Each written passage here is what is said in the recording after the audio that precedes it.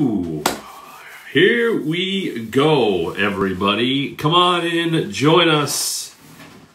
NXT, a little overtime tonight. It is in the books. I am Matt Camp. Welcome in. We'll let you get all fired up here. Get in here after what we just saw take place. I don't know, somewhere in Florida or wherever Triple H got it going. But we are ready to go. I'm going to bring in Evan Mack right now. Joining me here because we got to talk some NXT. Evan should be joining me here. There he is. We are good to go. What up, brother? How you doing, man? We ready to go? Ready for this? Yeah. Lock and load. Camera around so I can look like you see the words and all that stuff because I care about that. Here we go. All right. Lock and loaded. We are good to go. Everybody is here. Welcome in to our fans and new people alike. Matt Camp, Evan Mack from The Bump. All right, here we go. So, Evan, Candice LeRae is a faithful wife. That's what I just learned. Now, it's all about loyalty, baby. It's all about loyalty. It's about standing by your man. You a married man. Your wife is loyal. She's by your side. I think she'd do the same thing for you tonight. Well, they kind of faked everybody out.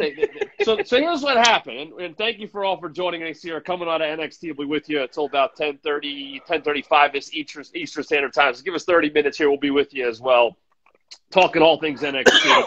They drive up to wherever – it looks somewhere in the Orlando area. They drive up there. Candice, very nice, as you said, drives her man up there, gives him a brown paper bag. I'm like, did she pack him a lunch? Did she make him a cupcake? She makes world-famous cupcakes. What I think was in there, Evan, was what Johnny was wearing when he got kicked low, which was some kind of below-the-equator protective device. And it faked everybody out. And Tommaso was like, oh, maybe I really messed up this marriage. No, you didn't. No.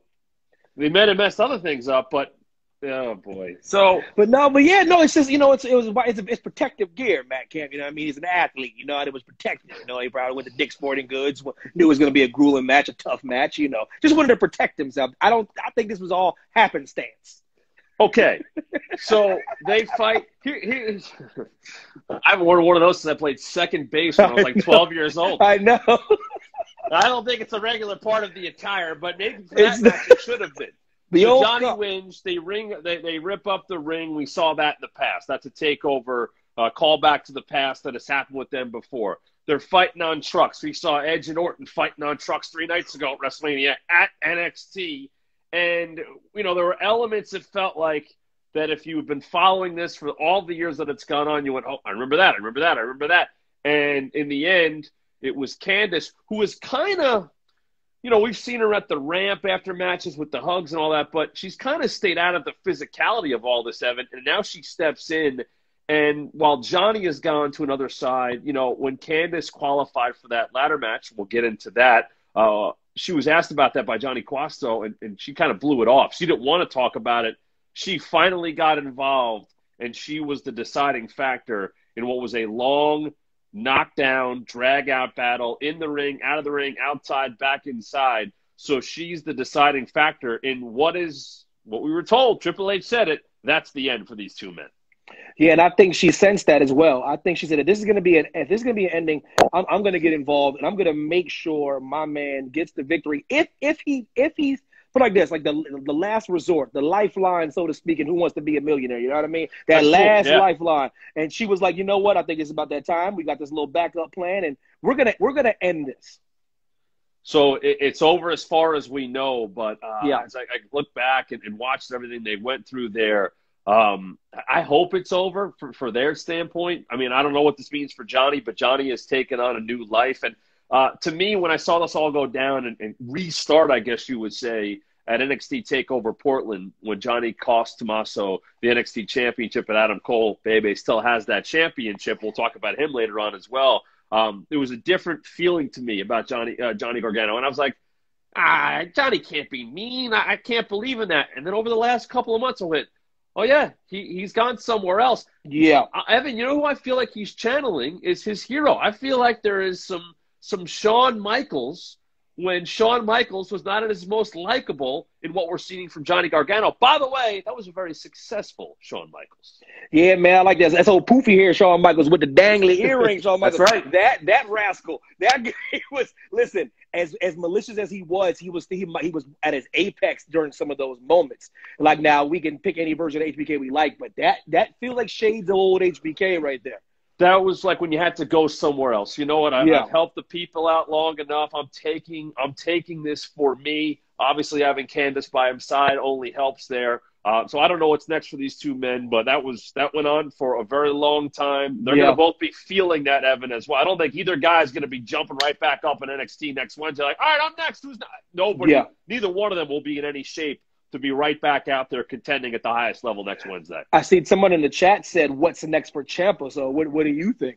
Based on what you just said, but what is next for Ciampa? This is one of those where you lick the wounds, you collect your thoughts. Johnny was trash talking him the whole time, saying, how many surgeries was it? And that is something that you have to think about. Our own from the bump, Ryan Popola, was talking about this with Edge, right?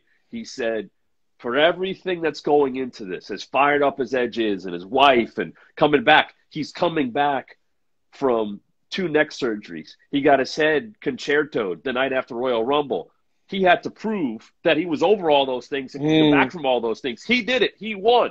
He beat Randy Orton last man standing match. I don't know what kind of shape Tommaso Ciampa is in after tonight. And that, I think, is the bigger question. Who knows when we'll see him again? I hope nothing got worse. But, man, he has been through a bunch the last couple of years in the midst of this whole thing. So I think Johnny obviously now can say, I ended this. I can jump right back into the NXT championship picture or a North American title, whatever. Johnny can say, Evan, whatever he wants because he is proven as a cornerstone in the history of NXT. Like, why wouldn't he be able to write his own ticket? Why wouldn't he be able to say, I'm going after this title? Well, Triple H would have to be like, you know what? Sure. Hey, he did. They followed what Triple H said. Triple H was hanging there in the corner just waiting for him. He said, when I walk out this door, you go. You start. And I was surprised. We'll move on from this in a second. I was surprised how long these two kept it in the ring. I know Triple H said it had to be finished there, but they kept it in there. But it stayed in there longer than I expected, but then it went elsewhere. The thing is, I go, both these men, unbelievable in-ring technicians. They might have just said, you know what, this is my best chance to win this thing. I don't want to go out there. I don't want to get chairs and other things involved. We knew that was going to happen at some point, but it stayed in the ring for a pretty long time. I just wondered possibly if these guys, one of them maybe wanted to end it quickly. Yeah, and that's what the thought process was. And I think they just started letting the momentum take them wherever they wanted to go. And then started realizing that since this has no boundaries and I'll do whatever it takes. The ref was behind them. Like, I'll do whatever it takes to get this over with. And like you said, it ended up we're on top of trucks, man. We're going all over the place. But there was a lot of time spent in the squared circle, man. I thought that was really, really telling about them really trying to finish it in the ring. Well, it finished in the ring, and the ring was ripped up and all that, and Johnny was successful in that, ending NXT. Well, they did the ring. They did the ring crew's work for him, though. At least they didn't have to. You know what I mean? It's probably like 95% of the job. It still has to be done, but they did some of it for him. It's a good point there. They had to go set that thing up. And Triple H like, show up here. This is where you wrestle. I'll bring the crew. They'll be gone. They broke it down. Well, at least think they did something for us. Let's take you back to the beginning of the show. We were definitely in full sail to start the show. It was the #1 contender ladder match for the NXT Women's Championship, and that is a title, as we saw this past weekend, now held by Charlotte Flair once again. 11 times she has been a women's champion in WWE. And now we know, Evan, and you called this today on the bump. I'm not mad at it at all. I thought Candice was going to win it. But Io Shirai coming out on top. And Io Shirai tweeted about this earlier in the day. She talked about this, as Mauro said, before she even got to NXT, that this was the match she wanted, and she's getting that match, Evan. Yeah, and it's interesting because I think Io is the best wrestler in the world, to be honest with you, and she's going up against perhaps the best wrestler of her generation. You know what I mean? So it's very interesting, and be careful what you wish for. And as much as happy as I am that EO won this match, and I just like to see her in these kind of matches. Charlotte is a tough customer, man. Yeah, she's a tough. I don't even know where you begin to scout. I don't know where you start thinking about it. Is she thinking ahead? Should she start thinking right now? Should she start looking at tape right now, Matt? Should she enjoy this victory? What mindset should she be in right about now? Charlotte's like, let's go, because she tweeted right after the match. She said, "Oh, you won a ladder match. Your reward is a figure 8. Congratulations!" ? That's what she said. I don't know. And you could throw Becky Lynch in this conversation. We talked to Drew McIntyre today. He could be in this conversation. I don't know if anyone is more sure of themselves and more comfortable at the top of the mountain because of how long she has done it and how long she has done it and done it well than Charlotte Flair. So I don't think she would have cared who won that match. No. Because after what she did this weekend, I'll go out and say this. I thought Charlotte Flair had the best match of her career this past weekend at WrestleMania. And she's had big-time WrestleMania matches before, because I think people probably put that Asuka match from a couple of years ago in that conversation. I thought this match this past weekend, all things considered, was the best match of her career. So she's ready, Evan. Hard to argue that, man. It was because Rhea gave her all she can handle. From a physicality standpoint, from a confidence standpoint, from a skill standpoint, and Charlotte came out on top, 11-time champion, quickly nipping at her father's heels, by the way. That's right. That's right. Nipping. You know, I didn't think of that. I probably should have. But, I mean, 5 is a long number. At the same time, she'd probably go, I would like to be 11 and never be less than 11 or more than 11, because I'll be the champion forever. I mean, it's an achievement. But you still got to lose it that many times. Exactly. That's the thing. She always comes back. Just like her dad, she always comes back. I thought the athleticism between the two, that's where Rhea could truly match her. You know, the experience, the skill level. I think Rhea's still learning all that. She's really rolling right now, as we saw. This was the first bump in the road she's had in like 6 or 7 months. True. But from that athleticism standpoint, what Charlotte talked about on the bump leading into it, on every one of her media appearances, she's like, I can see where Rhea matches me there. But Charlotte matched her. She was ready to go. She wins. We'll see her and Io Shirai. But just going back to this match, Evan, the choke slam power bomb combination by Tegan Nox and Mia Yim on Raquel Gonzalez was brutal. Oh my God, man.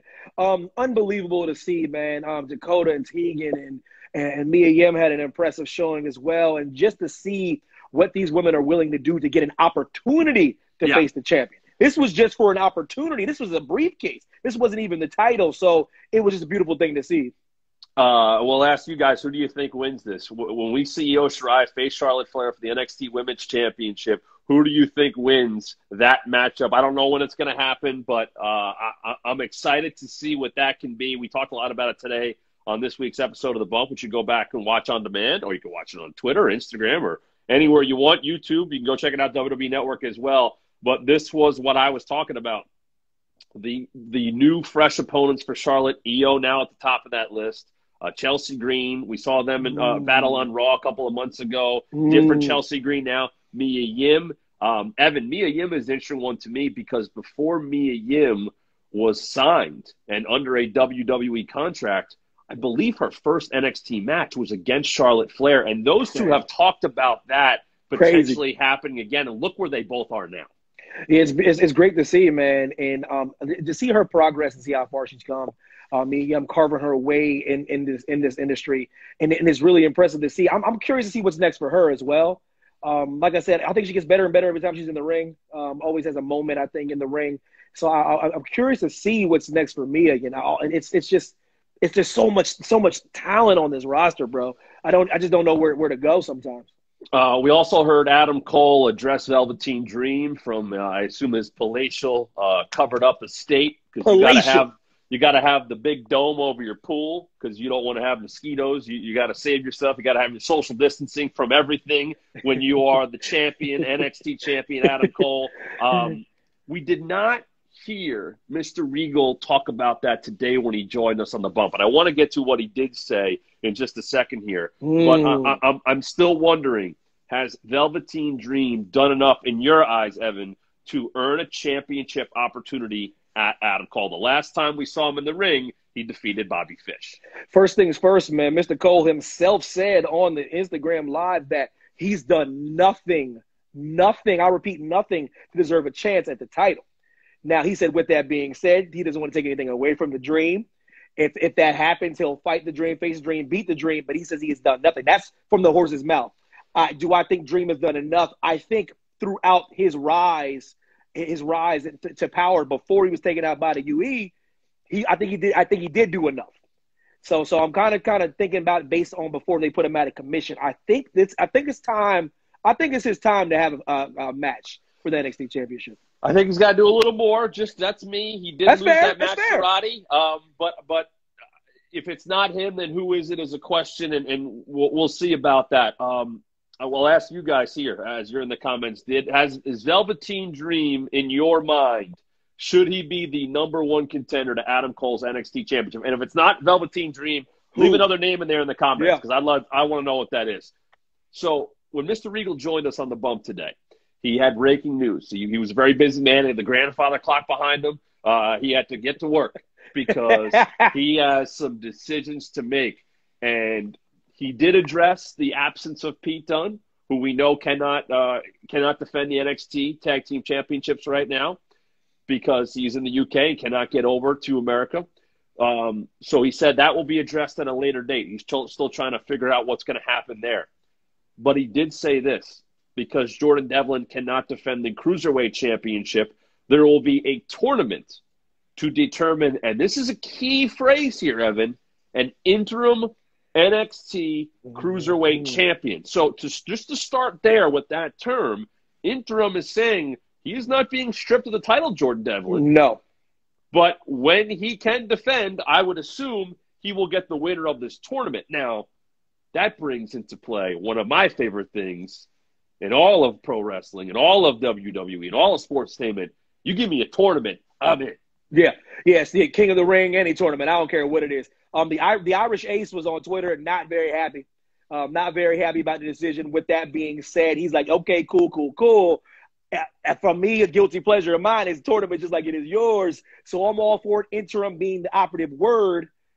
Gives a lot of opportunities to a lot of people, but the Irish Ace is not happy. None too pleased. No, and I'm sure he's not happy that he can't go anywhere like many of us are, but he wants to defend that championship. Whether you agree with his attitude or not, he's a fighting champion. He is a hell of an athlete. He's a hell of a performer, and he is a champion that title means everything to him because of what it took to get there to have it. So now that he can't defend that title, he's going to see someone else become the interim champion. It's got to eat at him because he's not ducking anybody. No. And that's the thing. He is so good. So now, Evan, I saw Leo Rush tweet about it. I saw Tony Nese tweet about it. Yeah. I saw Swerve tweet about it. Yeah. There's a few names out there that did not speak up that I'm thinking of. We've seen a few people get taken away in an SUV the last couple of weeks. Where are they? Joaquin Wilde. I don't know if they're going to be involved. But impressive. Before I ask you, I'll throw this out to our comment section here. Who do you think will become the interim NXT Cruiserweight Champion? Who's going to win this tournament? Evan, I'll throw it out to you. Who do you got? Who's at least the favorite to win this whole thing? Yeah, I like Swerve, man. I'm a big fan of Isaiah Swerve. I think he's done a lot to raise his stock, so to speak. Man, but that's a good question, brother. Man, who you got, man? That's the question, man. That's right. Kushida's in NXT, and Kushida will become your interim he's a problem. NXT Cruiserweight Champion. I agree with that 100%. That's my guy. That's my favorite going back years. He has had plenty of experience in this kind of field against these kind of competitors. He could do it against anybody. He was on a roll anyway. Last time Japanese phenom, baby. He's the man. I love Kushida. Hoverboard lock, you name it. He can put you away. I said to Ryan Popola, I said, I would actually call Kushida the top contender to the North American Championship right now. That's how good I think he is because he can take on anybody. So you know what? Why does it have to be just one? Maybe he could do both. But I would say with his experience factor and his skill, if Kushida is in this tournament, and that's the thing, we're kind of jumping ahead. We don't know who is in this tournament. But if you're telling me Kushida's in, I'm picking Kushida to be the NXT interim cruiserweight champion. That's hard to argue with that. It'd be hard. I like Swerve. I don't know if Swerve got enough horses to take on Kushida. He's a problem. He's a serious problem.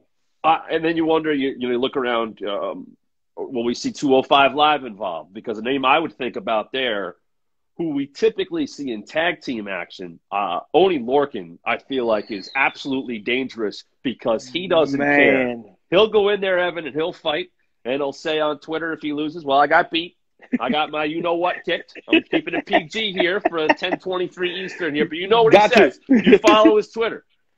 But that's a guy who will go in there, Evan, with absolutely no fear, and someone who has not held that championship before. Yeah, one of the best at collar and elbow, man. I'm telling you, like Oni, put it like this: when people face him, they know they're in for a fight. You can always tell when they're across the ring. They're like, all right, man. Okay, like what do I have to hit this dude with to beat him, man? So win, lose, or draw, they know they've been in a fight with Oni. That's the one thing they know. Oni Lorcan, you think about Jack Gallagher, obviously in this conversation as well. Who's got a very different look. A lot, he has changed everything about himself. Still a gentleman. I'm told. Still a gentleman, maybe to a point, but I feel like that might have been turned down a little bit there. So there's a lot of options here, and I'm seeing people say a lot of swerves, a lot of Lio Rush. Leo's out there. Leo's got a lot going on. He has been staying active. Haven't seen him in the ring as of late, but he's on Twitter a lot. He's on Twitter. He's on social media. He's a busy man. But the good thing is as soon as this came out, he was like, yeah, I've done that before. I want to do it again. Someone else who tweeted about this, another former champion, the man who lost that title, Angel Garza, who we have seen as of late on Raw. He just challenged for the Raw Tag Team titles at WrestleMania, but he threw a couple retweets out there this week about this. Breakthrough tournament, then all of a sudden, WrestleMania match for the Tag Team titles. The rise of Angel Garza, and don't get me wrong now, props to Zelina Vega. Like I told you, she need to be a general manager of a NFL team. Listen, just put her in there for the draft, and they'd be like, "Who are you?" She's like, "Just draft that guy, and then trust me." And I'm telling you, man, you'd be surprised the results. No, I wouldn't. She's like, I would have drafted Brady in the first round. Zelina Vega running one of these virtual drafts, I think, is a home run because I know there's going to be old man GM in there going, how do you work this thing? I don't know how to draft this. She's got a YouTube. She's on Instagram. She can run all that stuff. If you gave the keys to anybody's team, business, organization, cruiserweight championship, interim champion tournament, if you give it to Zelina Vega, I'm going to bet on her that it's going to work out quite well. Yes, sir. Yes, sir. So maybe, I don't know. Hey, I don't know. I don't know where this is going to go. I'm excited to see where it could go. We'll got to stay tuned. Mr. Regal said today on WWE's The Bump that there will be more information on this on all of NXT's social platforms coming up soon. So that's what we know as of now. This week is a reset button of sorts. These were some takeover matches we've seen the last couple of weeks. Were supposed to happen at TakeOver Tampa. Obviously, that didn't happen. I feel like that's kind of all said and done with now. We know that Io Shirai is Charlotte's #1 contender to her NXT Women's Championship. Johnny Gargano finished off Tommaso Ciampa, at least when it comes to those two men tonight. We're talking about now, we're going to find out who will become the NXT interim cruiserweight champion. Wow. We don't know about the tag titles, but one team that might be starting to think about this, as we learn their names tonight, we've kind of only gotten, bits and pieces leading up to their first match, but Indu Shur, Rinku and Sharav, with, of course, Malcolm Bivens taking on Everrise tonight, and they got a W. And I don't think they're out there to be pretty, Evan. I don't think these are guys that are going to be putting on beautiful wrist locks and master. They're out there to beat the crap out of you because they're bigger than you. And Malcolm Bivens, who I have always loved, of course, we're going to get him on the Day one, baby. Day one, you know it. When he can run his mouth and then two giant people behind him can back it up, that is a very dangerous combination. What a first acquisition to Bivens Enterprises. Like right out the gate, these two guys anchoring the Bivens Enterprises. Now I'm thinking, okay, what happens if he gets a couple more people? I have thought that. Because if you ask him, and the few words I've gotten out of him as of late, I think he continues to look. Just like Zelina Vega continues to look, and why she is as good as she is. Bivens Enterprise is not, to me, will probably not be about one tag team. I'm just guessing about that. Yeah. But this is a guy who has had success doing this his entire career, and he took about a year from the time he signed with WWE to find the right two people, to find his first signings of Bivens Enterprises. And I don't know if there were people that he didn't like along the way or they tried, but this is what he starts with. And where did he start at? He started at the top. They went after Matt Riddle, and they took out the one half of the NXT Tag Team Champions. They did so when Pete Dunne wasn't there to help him. That's smart, and that's shooting high. And why wouldn't you shoot high right now? Because I feel like the men who are always in contention, the Undisputed Era, if they don't have the titles, they're always after them. They're a bit preoccupied right now with Velveteen Dream. Yeah, and it's very interesting to see, man. I'm thinking to myself, whenever we get things back on track here, the way you get yourself a number one contendership is to make a statement. Maybe you don't have to climb a ladder and go through so-and-so and so-and-so. Maybe you go to the people that have the title, knock one of them out, and be like, we want the match. They remind me of AOP in the earlier years, man, when AOP was running amok. But they seem determined to make a statement. But the difference between that is they have Malcolm Bivens, and Malcolm Bivens he got some goons with him, man. Yeah. Sometimes I have heard that comparison as well to AOP, and they had Paul Ellering with them, and then there was Drake Maverick with them, and they really found their footing. I think as of late under Seth Rollins, the guy, the look, the watchful eye, the experienced Seth Rollins. But yeah, you go back to when AOP was in NXT, they won the tag team championships under Paul Ellering. They beat DIY. My goodness, we know where that went.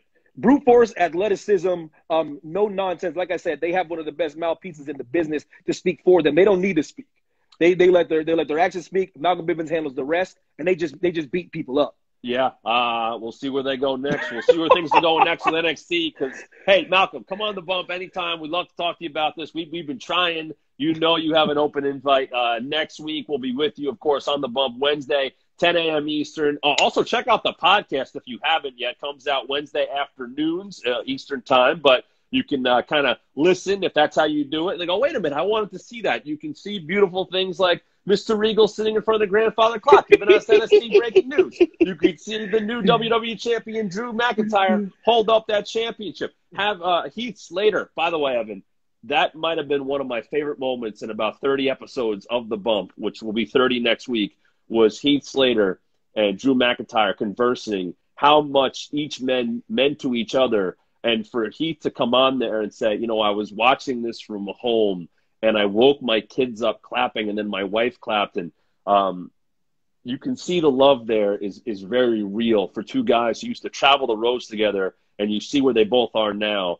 That was a pretty cool and very real moment we had on today's episode of The Bump. Man, Heath Slater's he's a treasure, man. He really is. He's a delight, man. It's really good to see that real, honest joy that people have with Drew McIntyre, just because some of the people that have been on the road with him, that grind with him, and seeing the ebbs and flows in this amazing run, like I said, and to do it, and who he beat to do it.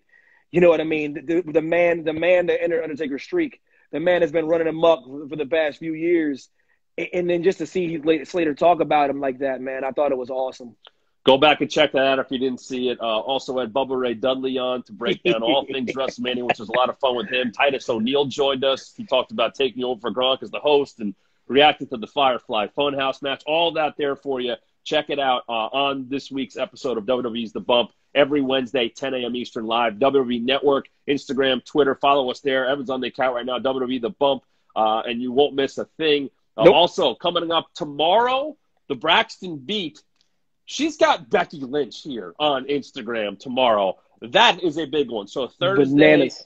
Make sure you check it out. Braxton B, Kayla Braxton, and the WWE Raw Women's Champion, who just now passed. She's gone wire to wire and then some, more than 1 year as the Raw Women's Champion, joining Kayla tomorrow, Thursday, on the WWE Instagram account that we're on right now. And then Friday, I'll be back with Mackenzie Mitchell 10 p.m. Eastern, right after SmackDown. We'll react to all that. We'll find out what's going on SmackDown. Evan, we saw Bianca Belair make her Raw debut, official debut this week. Who knows what could be happening on SmackDown? Because there's a new champ over there, and it's the Universal Champion, Braun Strowman. Man, staked their claim, made a great statement. And it's very interesting to see because we talked about it and we talked about who could be next in line and who can buffer this roster, even though it's not like it needs it, but the EST is here now. Yeah. Now the ladies of NXT can breathe a sigh of relief that she's not breathing down their neck. she's hanging out at Raw. I hope Kayla asks one Becky Lynch about Bianca Belair showing up on Raw, and maybe, who knows? I don't know what's going to happen on SmackDown. Maybe things will they won't stay as they were because Sami Zayn defended his IC championship. John Morrison, in a triple threat singles ladder match, defended the SmackDown Tag Team Championship. Maybe we'll find out more about Miz's status. And then, of course, Braun Strowman is your new Universal Champion. He won that match. I wanted to see, because I was talking to you guys. He won that match in 2 minutes and 10 seconds. That's a Goldberg number, Evan.